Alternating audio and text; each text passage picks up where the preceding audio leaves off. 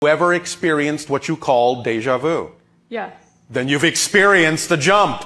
You have experienced the jump to a level of reality and a perception where you see what you typically would call the forward arrow and the backward arrow of time simultaneously, because deja vu is the state of being where you know what's about to happen because it feels like it's already happened before. You have both arrows of time simultaneously, and that means what you've done is you've actually jumped out of the entire film strip of the collective consensus reality onto a wholly different film strip momentarily. Not even just a jump of a few frames, a jump up to an entirely different strip of film, an entirely different movie.